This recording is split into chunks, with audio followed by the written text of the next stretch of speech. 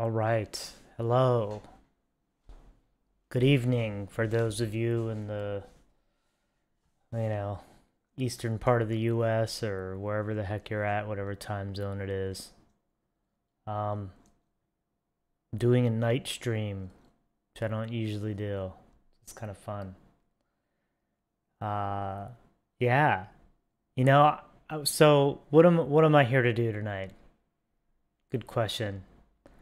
I think I'm gonna work on the Moog Model 15 MIDI controller tonight.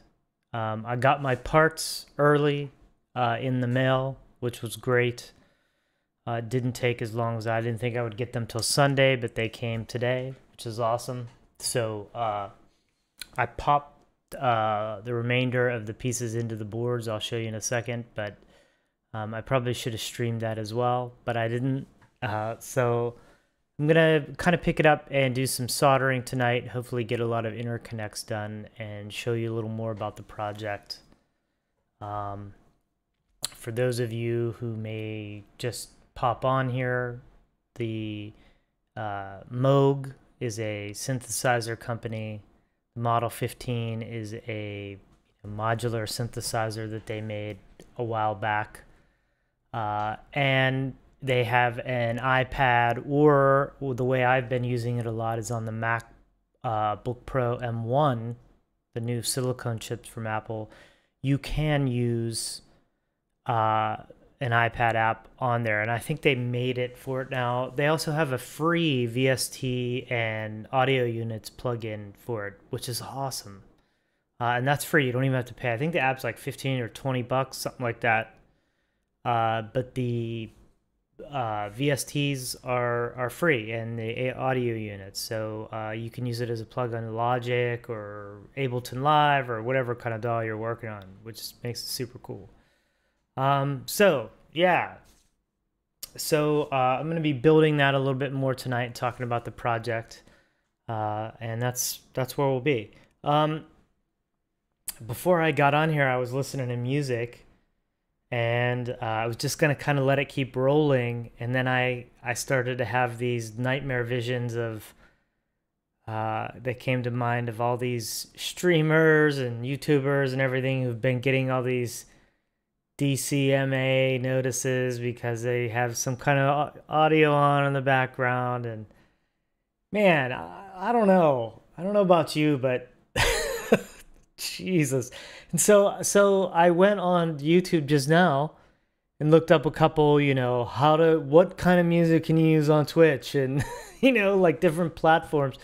How do you use music now? I mean, it seems like just a totally insane conversation, but basically the video I was watching was like, just don't use copyrighted music at all. I mean, come on, man. Are you like kidding me? Is that really where we're at now? I mean, it's just like it's like what I guess what is going to be the point here? I mean, is it going to be like, what if I'm live streaming, I have a mobile live stream rig, and I'm in the car and I turn on the radio and a Beatles song comes on. Just, what the hell? Does it mean they're going to take me down because it's like I turned on the radio? I mean, I don't know. It just seems so ridiculous. It seems like, or like, what if you're on the street walking and you're live streaming and somebody's playing radio out of a car or something, and it just comes through the stream, and then you're going to get taken off because... And then they were even talking about, like, they're not enforcing it yet, but it's only been banning clips of videos right now that have that content, but they're saying they actually have the ability to, bombard your stream in real time as you're streaming and like give you a DCMA notice or like take your stream off air or something. I mean, oh my God. It just seems like the utility of I guess it's just the insanity of this.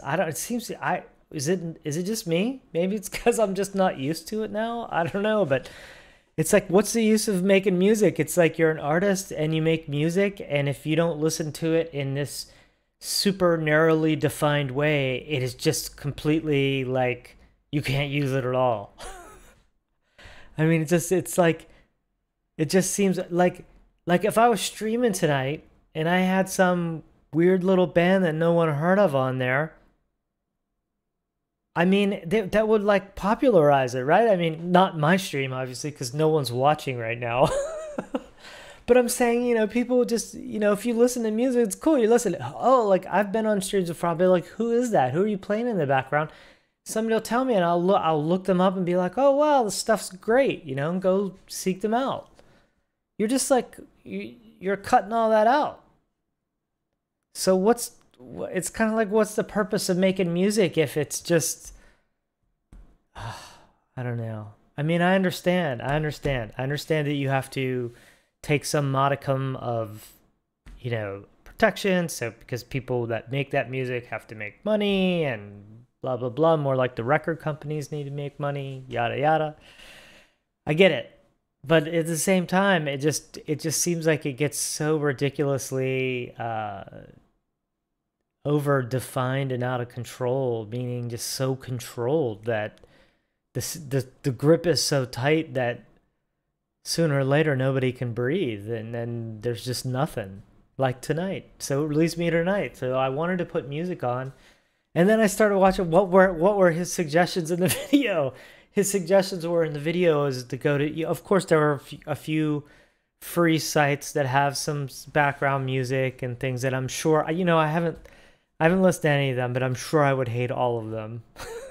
Like it's gonna be some nerfy electronica music, or like just some terrible shit that I don't really want to listen to, right?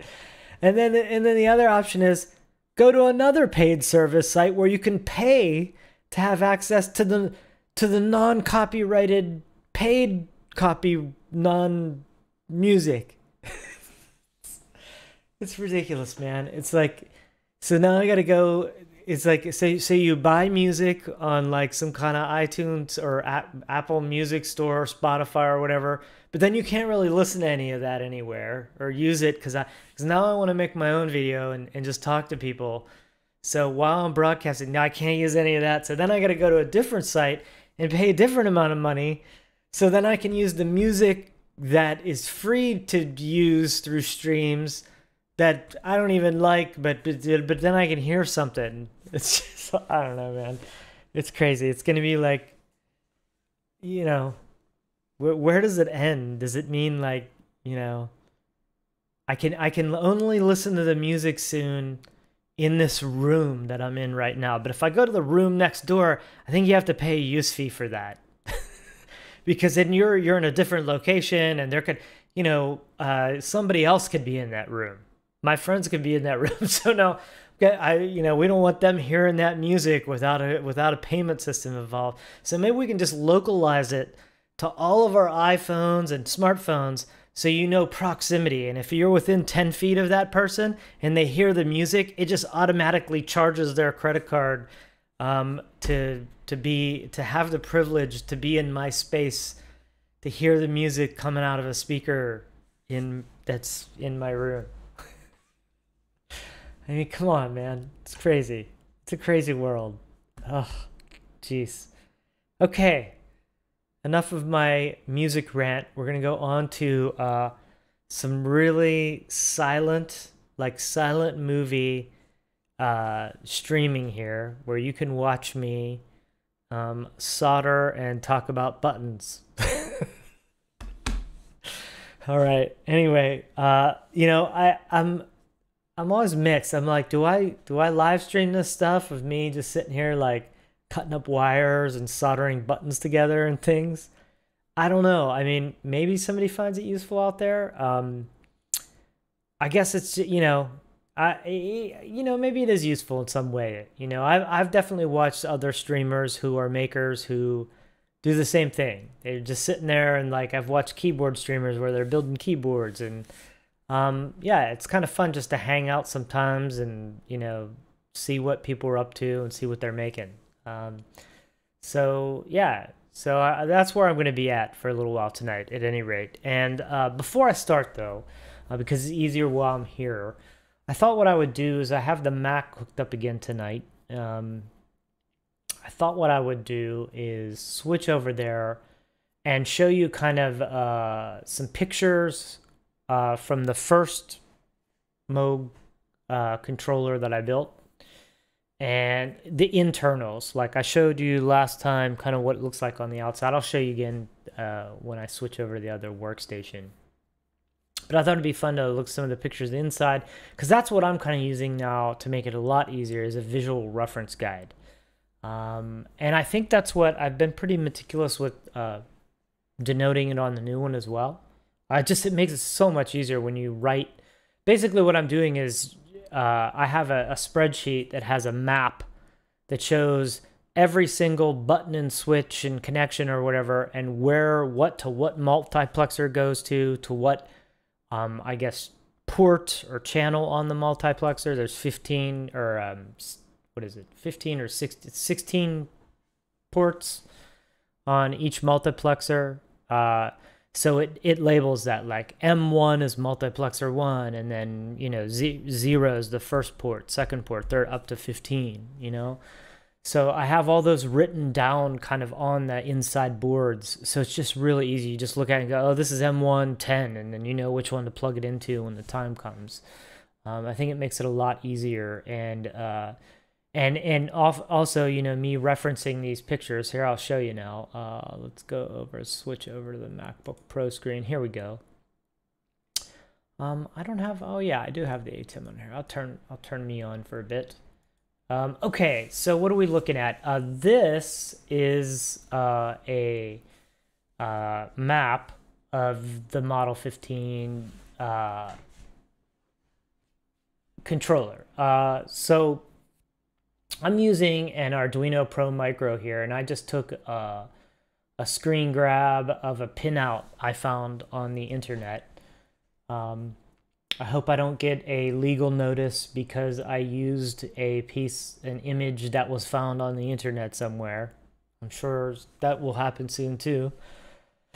It does already. At any rate, I'm using them, you know, Arduino Pro Micro. I ordered a ton of these off AliExpress. You can get them super cheap, like $2 or something. And they work really well. And this one's super small, and it's kind of pushing this thing. The firmware, I have almost no memory left at the end on this thing, but I haven't optimized that memory either. I worked on the keyboard controller projects, the music keyboards, and I ended up running out of space on the last project I made that had 6 expression pedals, 14 control knobs, and then all the keys, 48 keys. And I ran into, because I was loading up lots of scales, I have custom scales on there that will just switch the keyboard, map them to different scales. And it was eating up tons of memory. So I did tons and tons of optimization and learned a bunch of crazy kind of C programming language optimization type stuff to really save on every byte. And at some point, if I'm motivated, I'll actually optimize the firmware for this Moog controller, and it will probably shrink it down quite a bit. It might help with some things. So sooner or later, I'll probably do that. For now, it's not. It's pushing the limits, but the Pro Micro works great. I think I use every single port on it pretty much, but it was just enough to pull it out and get done what I needed to do. Yeah, so what we're looking at is the map, and I made this stuff at the top is just kind of things that seem like they are occupied by other things. It's really confusing when you're sending MIDI data. I'm still confused by what is taken by what kind of number mappings. Like this says poly legato note number, and it says it's using MIDI CC84 and things like that, and sending values in that range. So I'm not sure. I don't know all of them, and I don't I'm always worried that I'm gonna be conflicting with some kind of MIDI standard MIDI space, and you're gonna be sending, MIDI data over, some CC number and interfering with legato or something, like changing some kind of crazy control that you don't want to, like you're gonna be doubling them up or something. So I've tested this on all my devices, and it's worked fine. It does work on the iPad and the Macs and M1, all that stuff. I haven't had any issues. So what I did also is I'm using a 100 milliamp. I edited the Arduino core in some place. I always forget where this is at. It's really hard to find this information too when you need to start doing weird stuff, like because it, by standard, I can't remember what it's set at, but it's definitely not 100 milliamps, maybe 500 or 1,000 milliamps, something. I can't remember exactly. But it's meant that it can consume more power, and when you would plug it into an iPad, it would give you a kind of an overload error or something, and say, this device isn't supported, it needs too much power.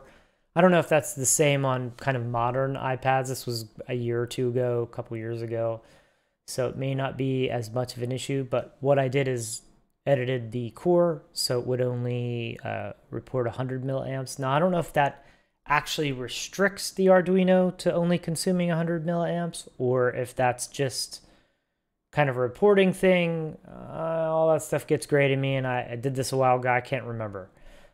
So if that's ever an issue, that can be edited as well.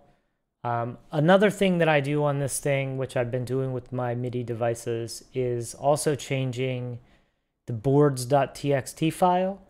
And I can't remember, it's also confusing, but if you go down in that boards.txt file, you can find a place to name the device. And I give them custom names, like I name this Moog Model 15. So if like you open up in Apple, you'd go to like the sound, can't remember what it's called, like audio settings, sound preferences, and then you go to the MIDI studio. It's how it shows up on the computer, like what device is connected, instead of it just being a random number or saying USB port modem or something like that. You can give them custom names. You do have to change and give them a kind of custom ID number too. And if you were going to make this commercial, those are some kind of naming space again too that might conflict with other devices out in the world.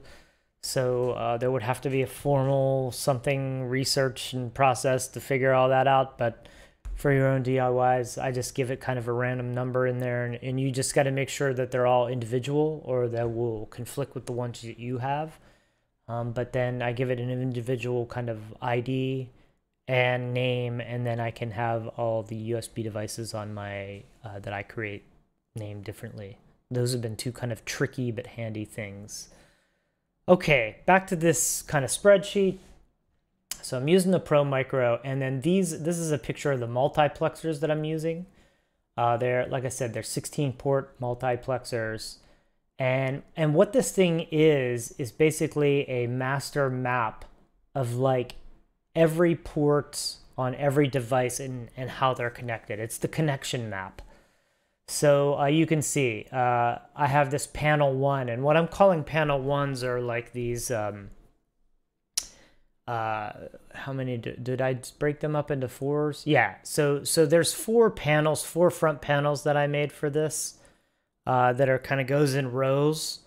And these are all the kind of devices on each panel. Like this one has, 10 potentiometers. What is this? Oh, and these are breaking it up into the device on the modular. So like Moog has a filter bank in there that has 10 knobs. So then I name those. And then they have an attenuators bank on that first panel. And that has 3 potentiometers. But basically, these are just listing all the parts.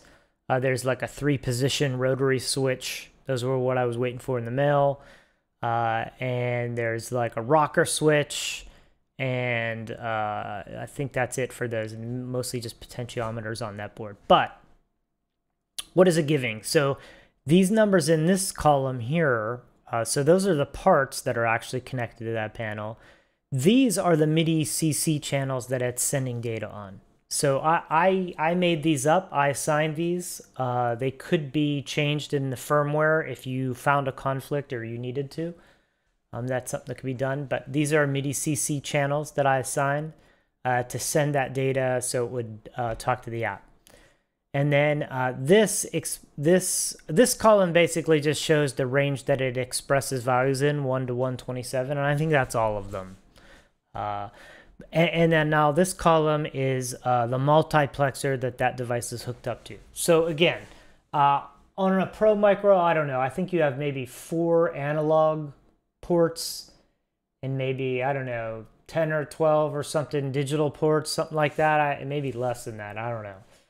But the point is and some of those, if it, like we're using for the multiplexers, we're using I2C, I think, which takes, I think, 3 ports plus the data pin that it communicates on. So that's a 4th.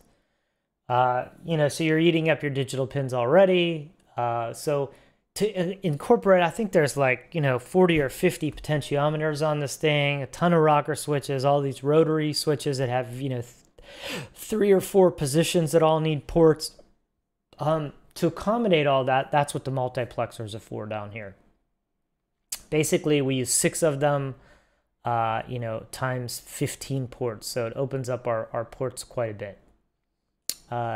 And so what this column does is says what mux it is. Mux is multiplexer, mux number 1, and then there's some mux 2. So so we're defining which multiplexer we're connected to. And I can't remember exactly, but I think we did break these up into digital multiplexers and analog multiplexers. I can't remember for sure, but I don't think you can mix the two maybe.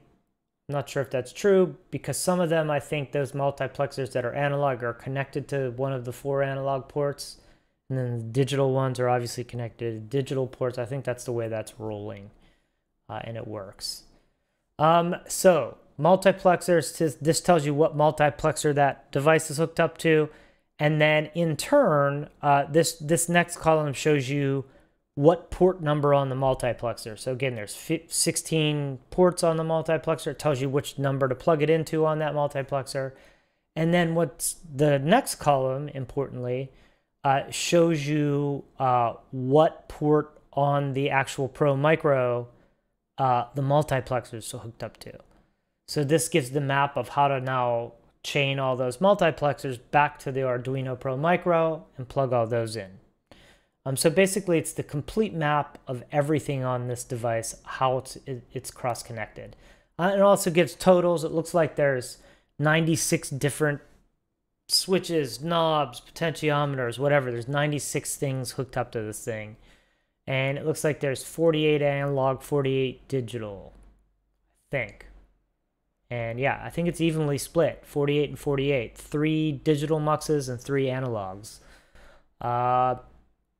Now, this just giving kind of totals. So it looks like there's 48 potentiometers, 10 rocker switches, 1 3-position switch, 1 6-position switch, 2 3-position toggle switches, and 2 2-position toggle switches, and 5 buttons. So tons of stuff. Now, this was tricky info to find too, this stuff here. So the multiplexers use direct port manipulation. This is confusing to me. I always get confused every time I read about this stuff, trying to learn Arduino stuff. It gets really confusing. At any rate, it is a way faster way, because it would also be extremely slow to use all the regular port ways to access data. It would kill it. The process is not fast enough. So it uses direct port manipulation, but figuring out, usually people list ones for the Uno, what port numbers you can directly, use direct port manipulation, what ports you need to do that, okay? And for the Uno, it's 2, 3, 4, 5. But for the micro, it's completely different. And these are our data lines for these multiplexers. It's to make this data line ports much faster. The micro was tricky for me to figure out. I had to dig around on the internet everywhere, but it is 15, 16, 14, and 8. That was tough info to find. And then for the mega, it's 24, 26, 27, 28. Now, I haven't tested that one. Can attest to the micro because I've used it and it's working. I actually haven't tested the Uno either, but the mega, I haven't tested either. So those, you know, your mileage may vary kind of thing, but you never know. All right, so that's kind of the map of all the devices. And here I'll show you quick. These are the photos that I've been referencing. Pop those up if I can find them here. Boom. So yeah, I'm gonna try to make this a bit bigger. So this is the photos that I took when I built the first one inside. So this is the top unit of the first one. Those are all the devices in there, all the you know, pots and everything. All those numbers are the what do I want to say, the MIDI CC channels I'm using, and then below I'm writing what mux 2 ports 0 and 2, 0 through 2 that this one uses. And then on the pots, it's hard to see in here, but if you look a little closer, oh, I can't do it. I'm on the wrong keyboard. If you look a little closer, like this says mux 1 10, I think, mux 1 11. I noted each one, and I did that on the new one as well, even a little bit more meticulously. And that's telling you what mux port number are down here. This is the mux. The yellow ones are the I2C data lines. The white one is the pin, the main data pin that goes to the either digital or analog port on the Arduino. And then there's a black. I'm using black for negative, red for positive 5 volts, and then the blue are data lines coming into the muxes. So blues are data coming into the mux, yellows are I2C, and the white one's the data pin that the mux needs, and then black and red are negative and positive respectively.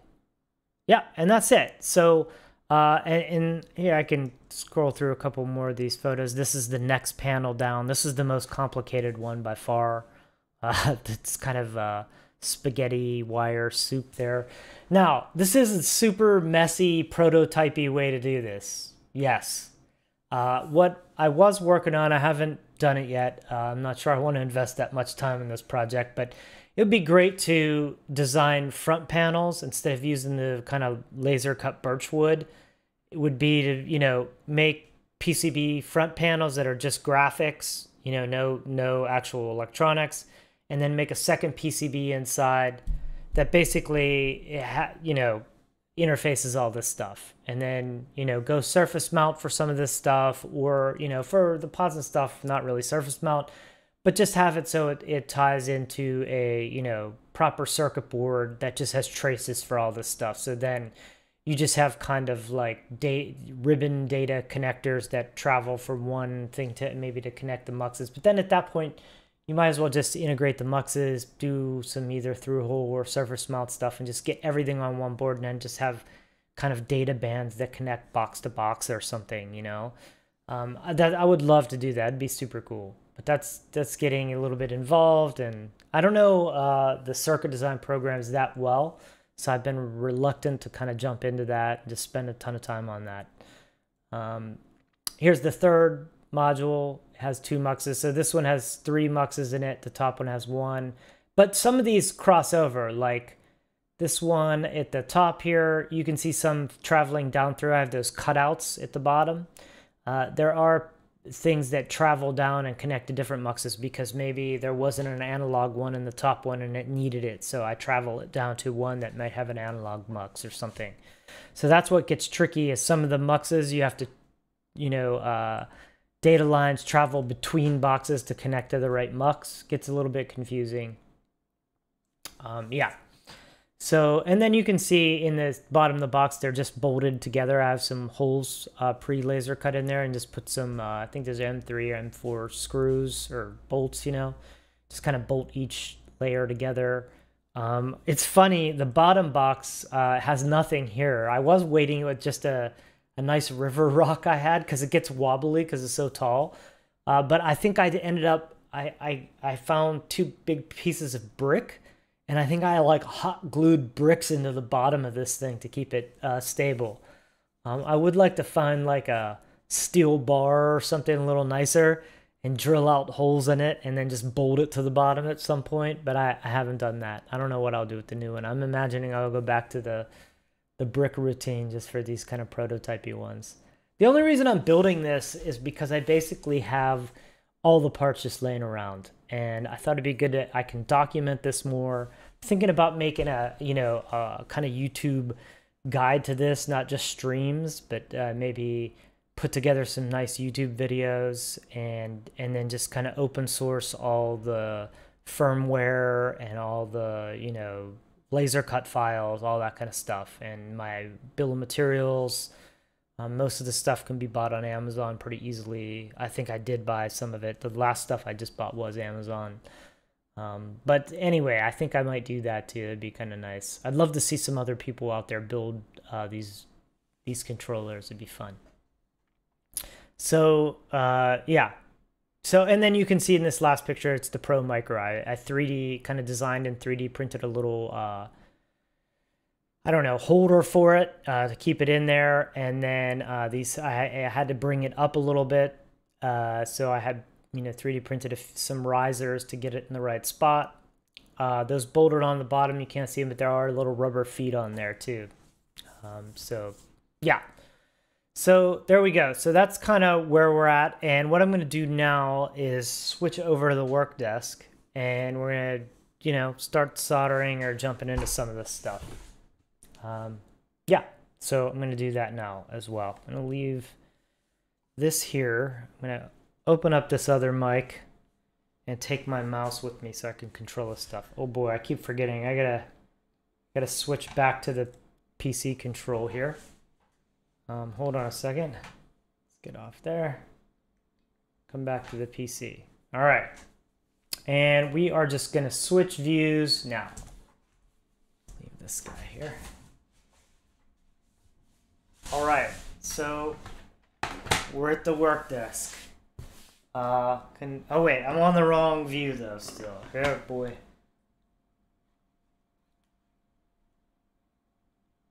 Doing this across the room, so it will probably take me a few tries.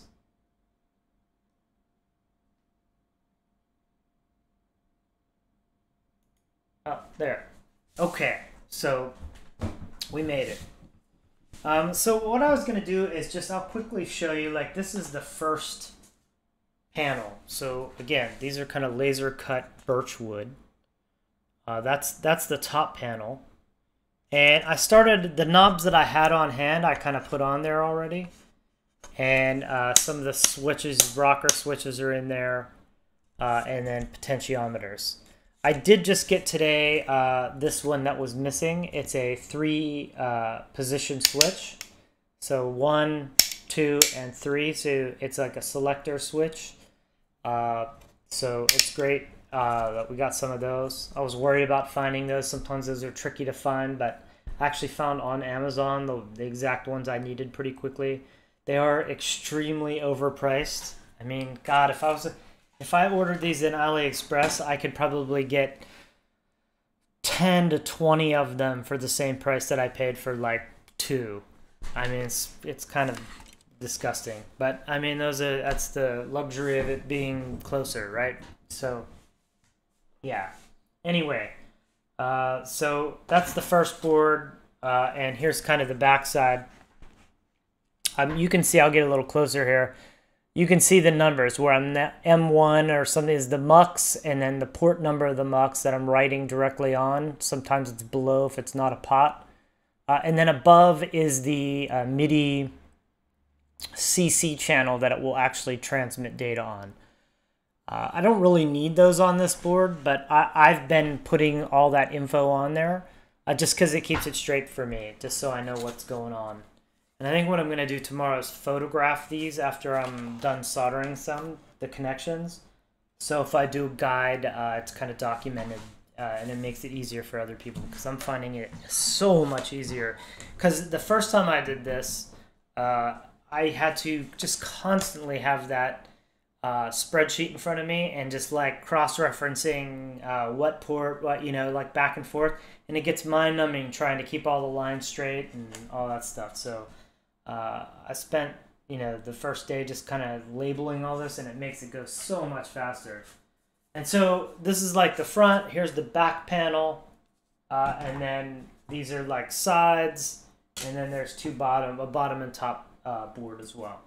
Now, you know, the sizing and all this stuff is kind of arbitrary. I did create the Adobe Illustrator file that has like all the front graphics that I've etched, you know, the stuff in here.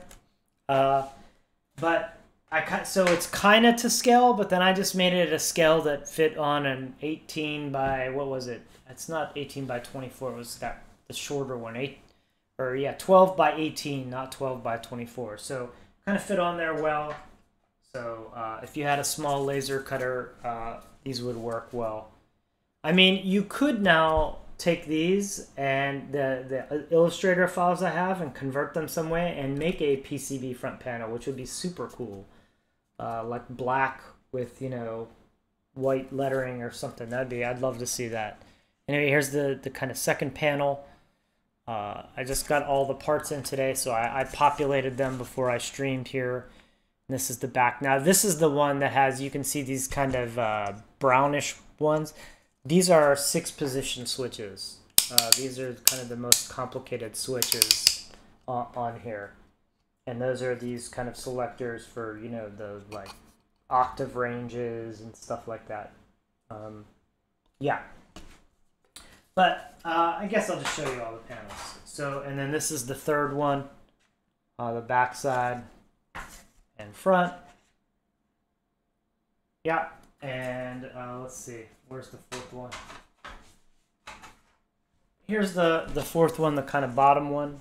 This is the front side, and this is the back side. Now, I've pretty much exposed, I think, all of the controls for the Moog. There are a few weird things that I haven't exposed. Like, there's a ribbon controller.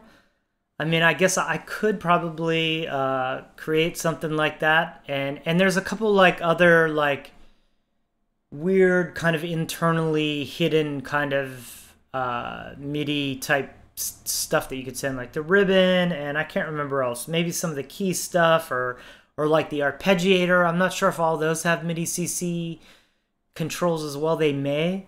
But I do not have any kind of switches or anything for that stuff. That could be a fun kind of side project, maybe, is to either integrate it into this one or maybe make a separate controller. I think we could do that.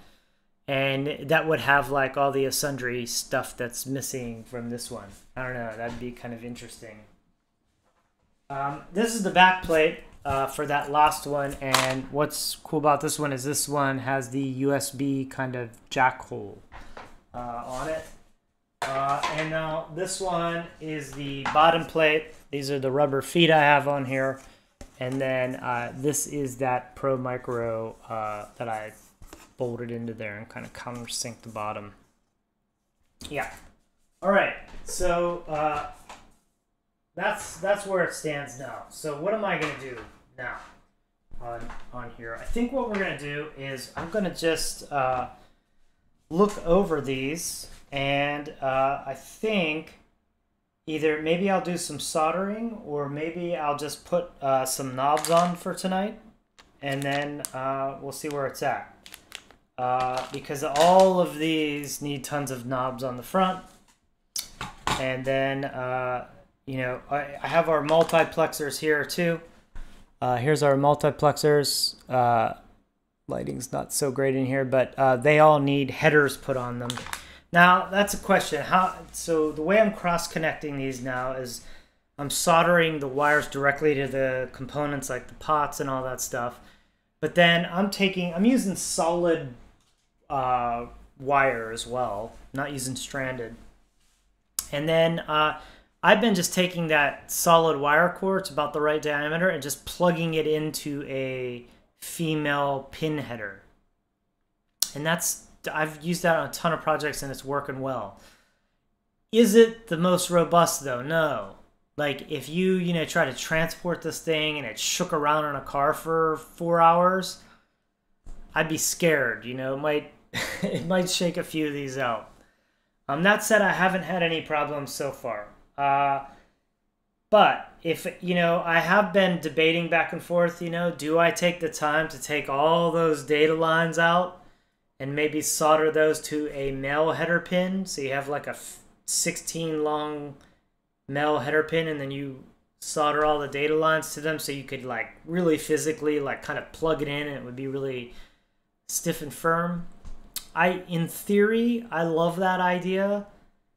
The thought of soldering them all on is not so attractive when I can just wire strip the end and jam it in there. So I don't know. For this, it's a prototype. I probably won't. I don't know. We'll see. We'll see. See how motivated I am in the end. All right. So, okay. Here we go. So let's look at these. So what am I going to do? Am I going to solder or am I going to do these other things? I think tonight I am going to just put on the caps, because what I have to look at for these multi-position switches, I'm actually not sure where the direction of the data pins and everything. I know how they connect, but I'm not sure, like these 6-position switches. Let me get this thing. I'm assuming, I don't know where they start and end. 1, 2, 3, 4, 5, 6. Because these are, okay, switches. So these switches, I don't know if you can see them really closely here. So that's a 6-position switch. But what you'll notice is there are 12 on the outside and 2 on the inside.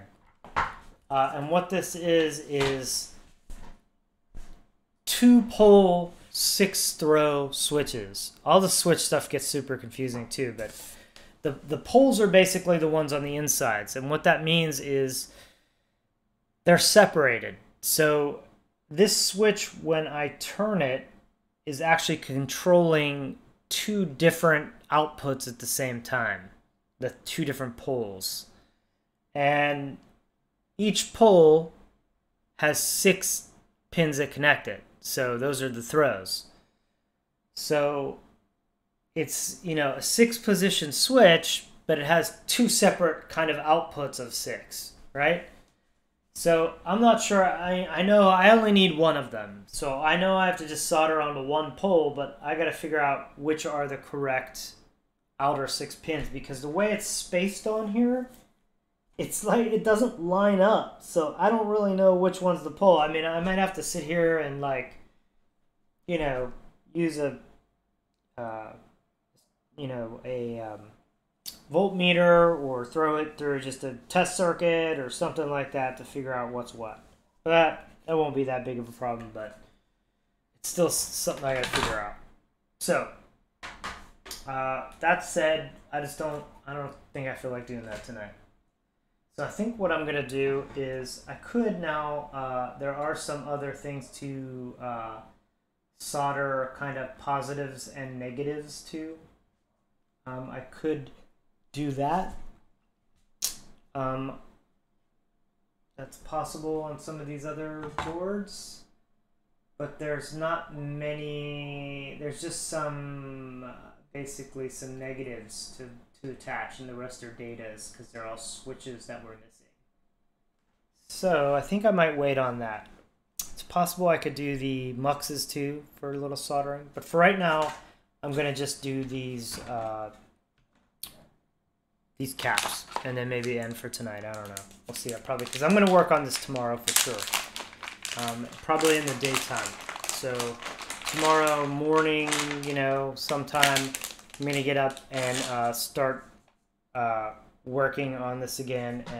And the goal is tomorrow, I think, to kind of have this maybe finished, or if it not finished, you know, close. So maybe finish it off Saturday. I don't know. We'll see. See how far I get.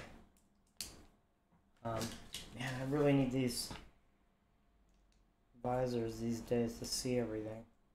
Okay, so what I'm going to do now, the way I do this is I set all the pots all the way to 0, and then I put the caps on. I'm actually using the wrong kind of caps for these. I mean, the knobs.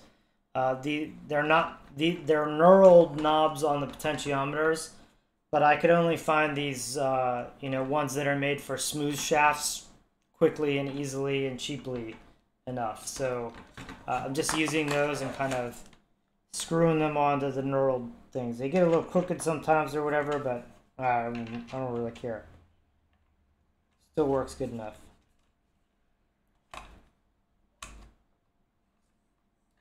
Okay, so that one went really well. Now, I have noticed that these knobs with my scale here, they don't completely line up perfectly, but it doesn't really matter. As long as it's like close when you're playing, I'm not like really looking at this stuff that much anyway. I'm really just listening to the sound, so I found that none of that really matters that much. It's more just, you know, having knobs to begin with, which is why I built this project. Now, because of the knurls, sometimes when you get this, it's hard to get it to actually, it keeps wanting to go to one of the ridges beside it. So I keep having to undo and redo some of these to get it to kind of work right. That one's on there.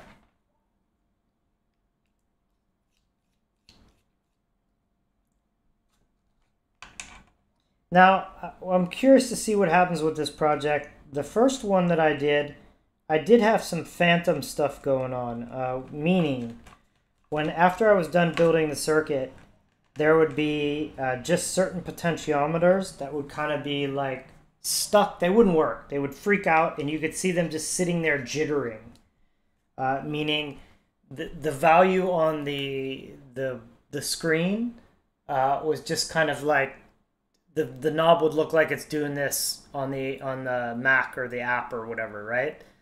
But if you would change the knob on the device, they just wouldn't move. It would just sit there and jitter. So I wasn't sure what was going on. If you would mess with the wires and stuff and back, bend them and things, sometimes it would work for a second and then go away. And so I was assuming they were damaged potentiometers, they're either faulty, just straight up, because these are cheap, you know, AliExpress buys of like 100 potentiometers or whatever. It could be that.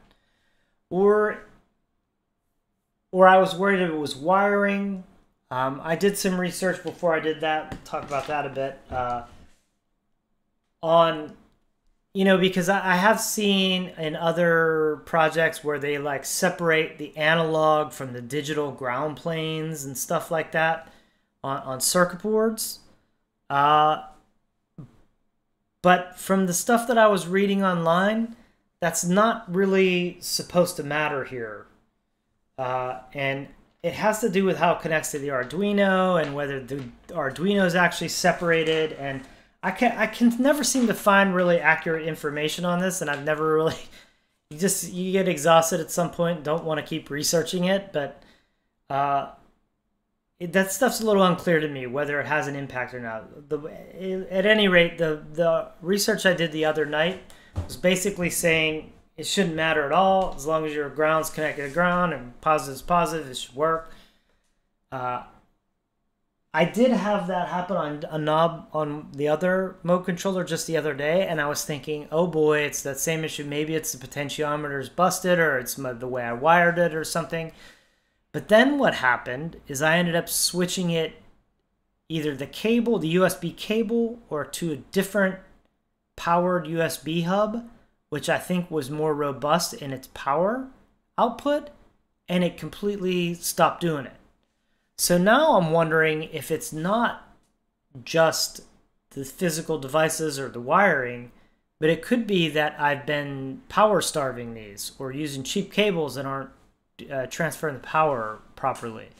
So that's another thing to kind of be aware of that I've been doing. All right, here we go. So I'm going to continue with these knobs. Get these on here.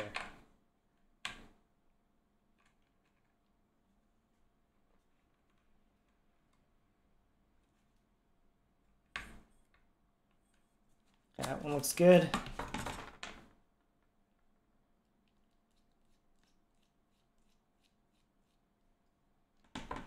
I love this. This filter is like has 10, has a low pass and a high pass, and then like kind of 8 different frequency bands. And when I used the Model 15, I always reach for those, but most of the presets they have on there that they've pre-programmed, hardly any of them use this thing. And I'm always so bummed, like, but then I'm also kind of lazy to run over and want to like patch it up, but I suppose that's what this is all about. That is one of the bummers of this, obviously. The limitation is that all the routing cables, which are accessible in the iPad app and all that stuff, obviously are not on this device. I was actually trying to scheme up a way to do that. I still would love to see, if not me, somebody else do that. It would be super wild.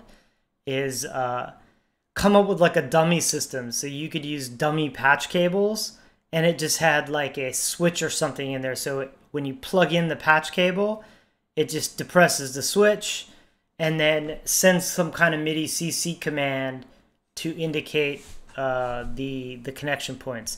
But that's something that I'm not sure that they've exposed on the Model 15 app.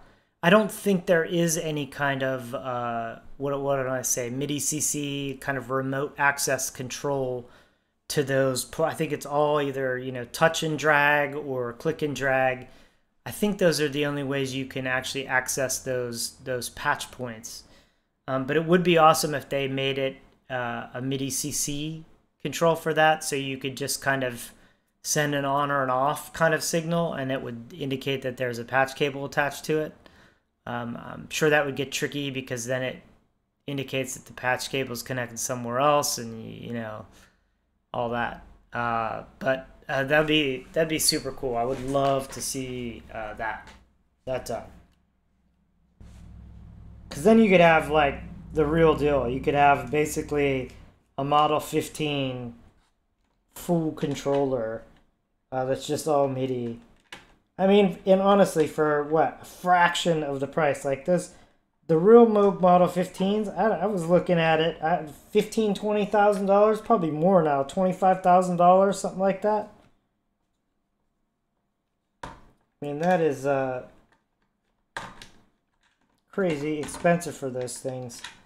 I really want to know when those were made. I gotta look that up.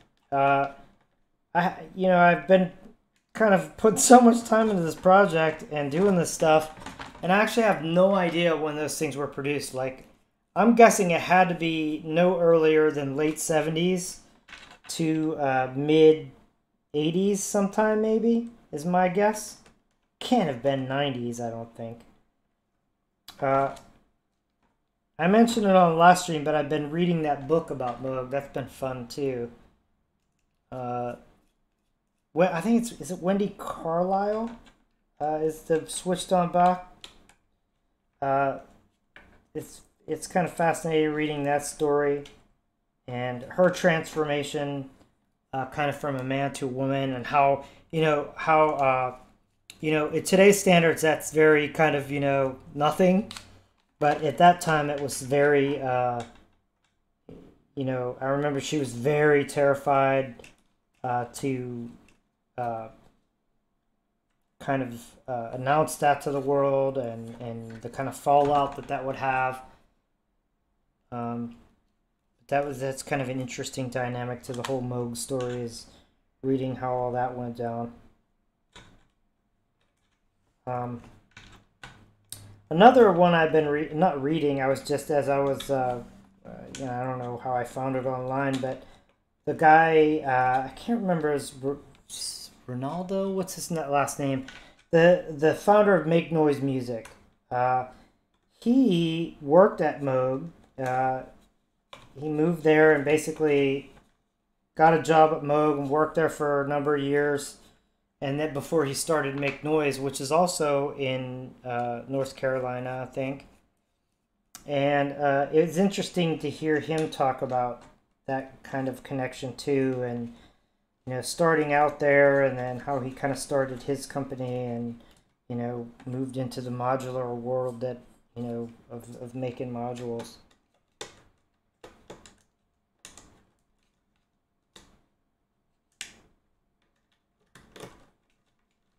Got this one. Boy, these knurls make it tough. If this was like a proper, you know, it'll make it a lot easier. Oh well, good enough. I mean, these knobs and stuff get out of control. I think I paid $10 for like 20 of these on Amazon, and that's a pretty good deal. I mean, you go to the specialty sites, like I get emails from a couple of specialty kind of synth part sites and stuff. They charge like 75 cents to $1 or something for these things. My God, that gets so expensive so quickly. This is another thing, like, if I went on AliExpress and, you know, just dug this up, you could, I've done it before. You can get hundreds of these things for a fraction of that price. I mean, I don't know. Guess it's business. Gotta make your money. Okay. Oh, I'm not done. I got ahead of myself. What are these? This is... So there's a couple specialty knobs. Oh no, I didn't put one on the high pass. There's one more of these guys. And then we have one specialty knob on this board.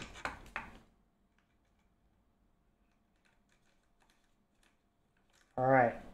Got that guy in place. Okay, so our one specialty knob is going to be this gray one. I wasn't really excited about that, but it's all I had. And I didn't want to buy more of these either. Let's get this guy set in place roughly.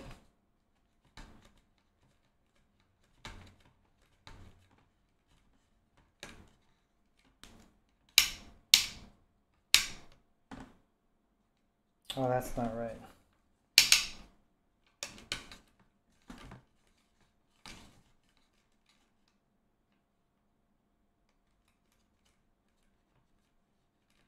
Try that. Oh, much better. It's almost, that's like perfect. All right, so we got them all in place. The first controller, I had all black ones, but I used them all up. So I have white and gray ones left, and I just replaced that one with a gray one. Still looks cool. But that's our 3-position switch. I think these on the original Model 15 were like the witch hat kind of, or the long, kind of looks like a claw or something. Can't remember what they call those, but it was some other kind of,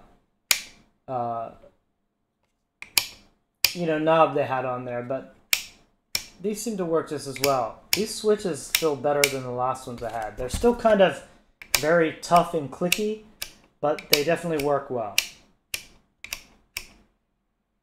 All right, so and there is the kind of complete front board with all its knobs on it. It's looking good. This one's kind of complete in terms of this. On the back side, what's left, obviously we have to solder all the blue wires to all the data pins for each device. And then this one in the middle, I think there's just a ground, and then this will be 3 blue data lines, but I think I'm going to leave that till tomorrow. So I'm going to move on here to this next board. Oh boy, this is the complicated one. I guess the most dense board. I'm going to put a bunch of the knobs on here. I'm going to fill this guy out. So again, I usually turn all my potentiometers as far to the left side as possible. and get everything kind of set that way. So that's my 0 point. And then I add all the other knobs on there. Now this one has those specialty switches as well. And it has 4 of them. I'm going to just go ahead and put those on now. Because so I don't get confused and put the other things on.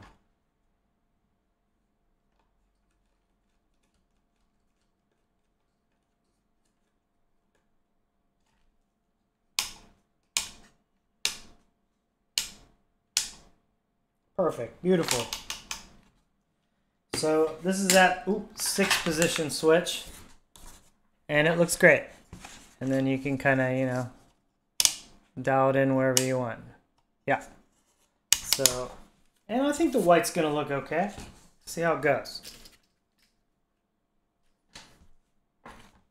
All right, next. What's our next one?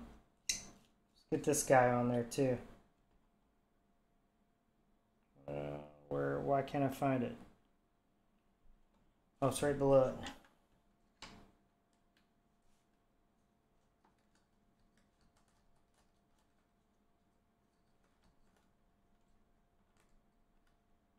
All right.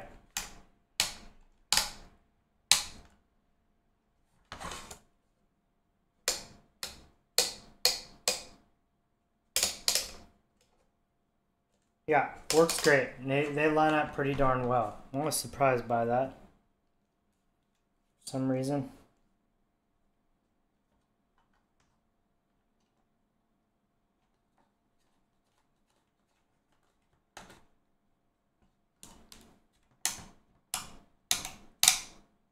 Okay, this one's on as well. Looks good.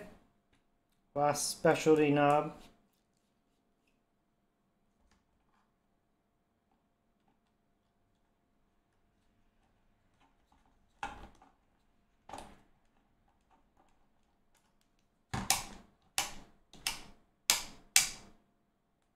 All right, there we go. Those are all on there too.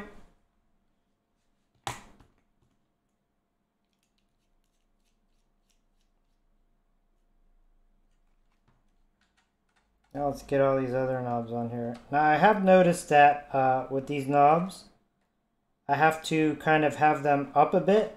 If I push them all the way down, I was having them kind of bottom out on the board or what have you. Oh boy, that one goes way past. What gives? Holy moly. Try that.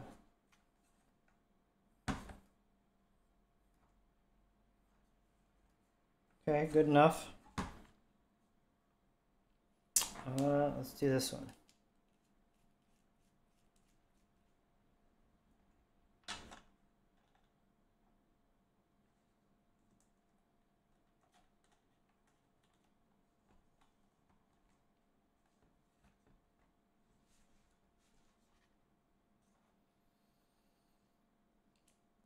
All right.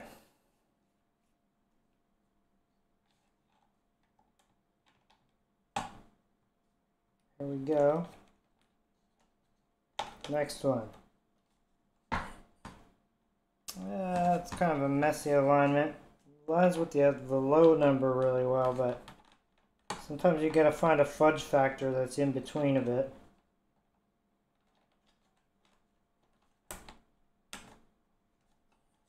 Yeah, much better. That's like perfect. It's a little off the bottom and a little off the top, but it's much more, you know, evenly distributed.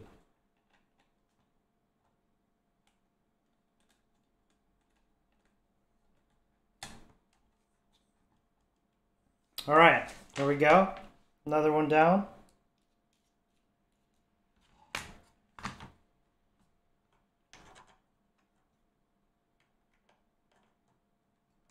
Okay, let's get this guy on here.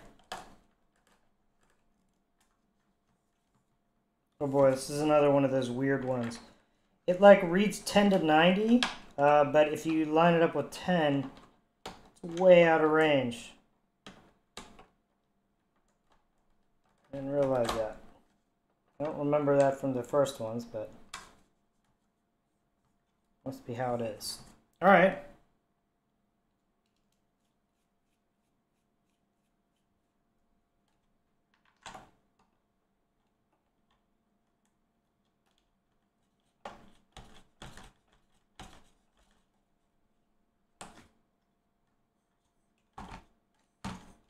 Okay, that one's good too.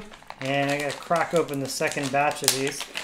I don't think we use all of these now in the second batch, but most of them.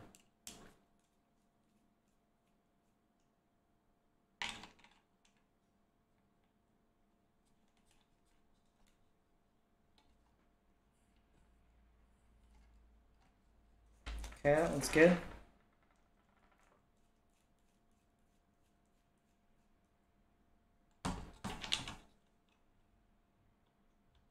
So I wonder how many people would actually build one of these. I mean, it's not like expensive, but it's also not cheap, you know, like I don't know. Some of this is kind of subsidized for me when I was teaching that, you know, I got some of the materials, but you know, I don't know how much would this cost. You know, that'd be actually fun. I should put together a spreadsheet on cost for all the materials. I know just like the few bits that I ordered off of Amazon here, that cost me like 60 bucks. But that was just for some of these knob caps, you know, the 6 and 3 position switches and stuff like that. Now, if you ordered all the potentiometers and stuff, like I ordered these from China in bulk, but again, I imagine if you ordered all of these, you know, domestically at like $1 a piece, right? You know, that's going to get really expensive. You know, I don't know, but maybe, you know, it's what, 50, 60 bucks, something like that. I don't know, something. So it's not out of control either, but I'm guessing this thing you could probably build for how much? 200, 300? I don't even know. It's actually gonna be really interesting to. I'd like to do it. Is to put together now a you know, not just a bill of materials of what you need, but actually some pricing, and price this thing out and see how much it kind of costs to build one of these. Now there are some kind of a little bit more intangible things like the laser cutting. You know, if you don't have access to a laser cutter, which I don't anymore, it would be quite expensive. If I had to go to like the local hackerspace and pay a monthly fee to get access, and you know, and I think it was like this a few years ago, it was like $25 an hour to use it. Jesus, that, you know, that gets pricey. It probably would be $100 to, you know, cut all these boards. So that could get pricey. So if you didn't have access to your own laser cutter or something, that would definitely be an additional cost. I think that's another reason to think about going PCB panel for some of these. I mean, which also would be expensive though, probably. That's something else I wanted to price out, is go on to some PCB board manufacturers, and because these are quite large, how much would it cost to, you know, do kind of, you know, silkscreen PCBs for all these front plates? I imagine that would be a bit on the expensive side, but I don't know. I mean, because, you know, JLPCB and all these kind of cheaper you know, Chinese site ones probably would do it a lot cheaper. I don't know. So there's our finished kind of front board for this most complex part. I actually like the white on there. I think the white looks kind of snaz. Not too bad. I'm still not sure about the gray. I'm actually thinking maybe no gray. I'm actually thinking I have a few other colors like blue. I was looking at blue on there. That might look cool. I was trying to keep the colors like, you know, I like the white. You know, I was trying to keep the colors, you know, deadened a little bit. But maybe, you know, maybe if I just went like a one pop of like blue, or I mean, we have red, and I guess only we have some red switches and red buttons, and we have one green button. Maybe you could make it green, or maybe you could match it red to go that route. I think red might look better than just the gray. I have red. I don't even know if I have red. I have pink. I do have a red. So I have a red, I have a green, and I have a blue. Let's look. Maybe I could pick one of those instead. Not sure. Let's see here. So, what do we got? Which one was it? It's this one. So here's our board. This is the gray on here. Here's our red knob. Oh no, it's hard to see. Me holding it. Red. Kind of liking the red. Look a nice hot. The green. Not so into the green. I mean, the blue looks cool, but I'm actually thinking red. I mean, we have red buttons, so maybe a red knob, but it kind of draws so much attention to it. I mean, it's like, all it is the frequency range knob. It makes it like, you know, frequency range knob, push me. I don't know, but maybe it would look kind of cool because it just kind of matches the whole, I think I'm going to try it. Because it matches the whole kind of red and black. You know, we have the white ones. I think the red goes better with the white, actually. We'll see. I'm going to try it. Well, you can always change it. This is all cosmetic.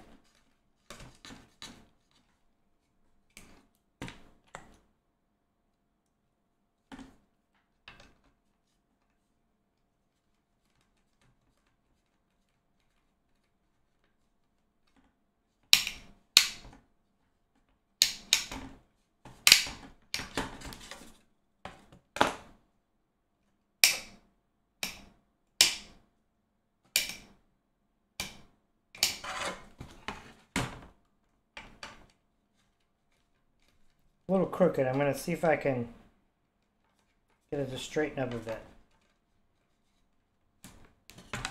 Nah, it's just kind of where it wants to go.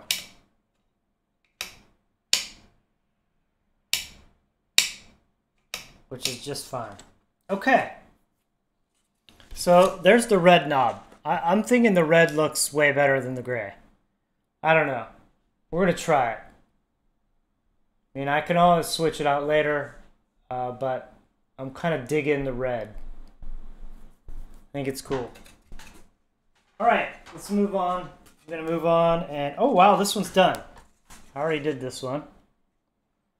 I think I just had to pop in this black switch that was missing. I haven't done the negative power wire yet, but we could do that another time. Let's look at this guy. Oh, this guy's, I think, done too. All I had to do is I popped in the 3 black switches over here and these buttons over here. So what needs to be done with those are some wiring, but that's that. So, wow. Okay, so that actually kind of went quickly all of a sudden because I already did some of the other ones. That's great. So, what do I need to do then? All the knobs are on, so our knobs are done. I'm gonna put away these knobs for now.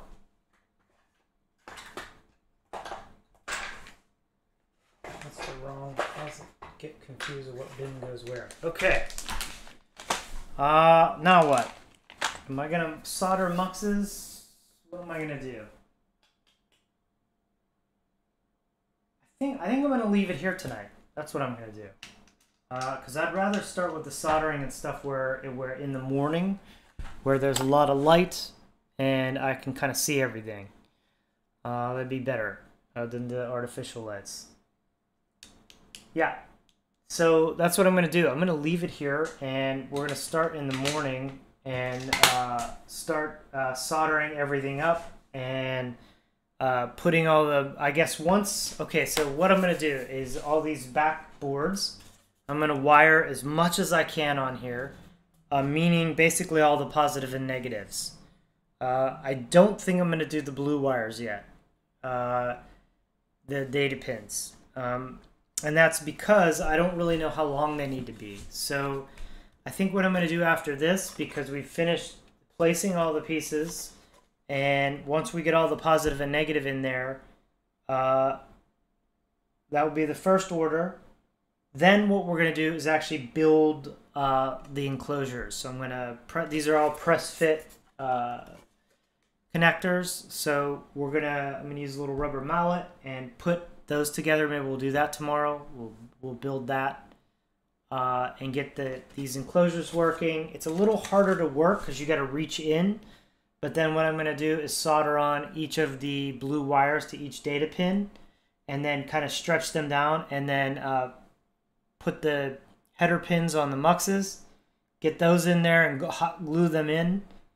And then what I'm going to do is then start measuring out the blue lines and doing them one by one and just connecting them to the muxes.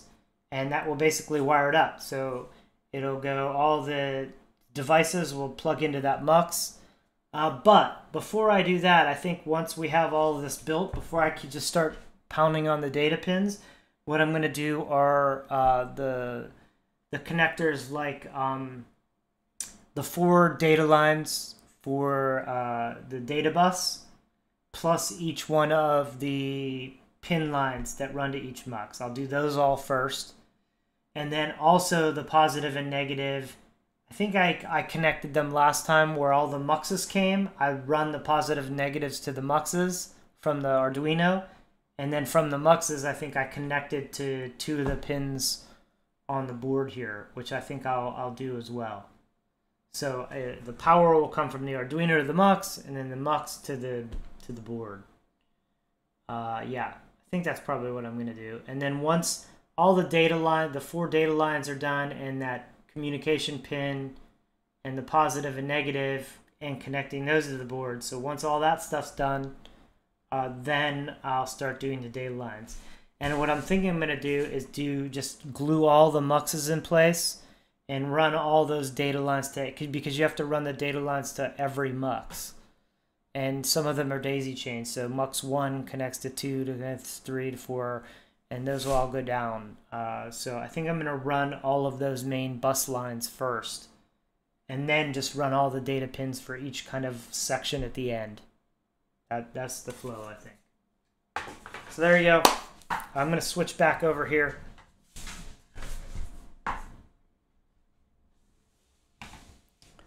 All right. So I'm back over here now at the main computer. I got to switch my camera view, don't I? There we go. Okay. So I'm not sure. I'm looking at my things here, and it looks like there's one intrepid viewer. Whoever you are, you've had the glory of watching knobs be placed all night long and watching me rant about DC, whatever, the DCMA copywriting on music. Congratulations. So, yeah. Anyway, I'm going to leave it here. Have a great night, and I will see you in the morning sometime to resume a bunch of soldering stuff. All right? So, take care, and see you next time. So long.